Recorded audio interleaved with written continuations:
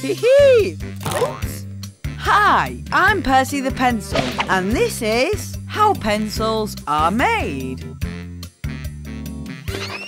First, mix together brightly coloured powder with clays and wax. Next, the machines mix the powder and make a core to go inside the pencils. Once that's done, another machine cuts screws into wooden slats. We use cedar wood. The cores are glued inside 2 cedar wood slats and then cut, chop chop chop, into individual pencils.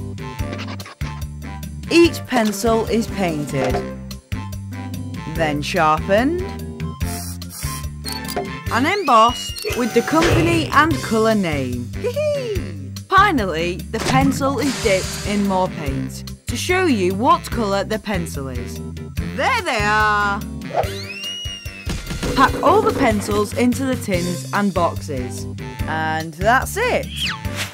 Yippee!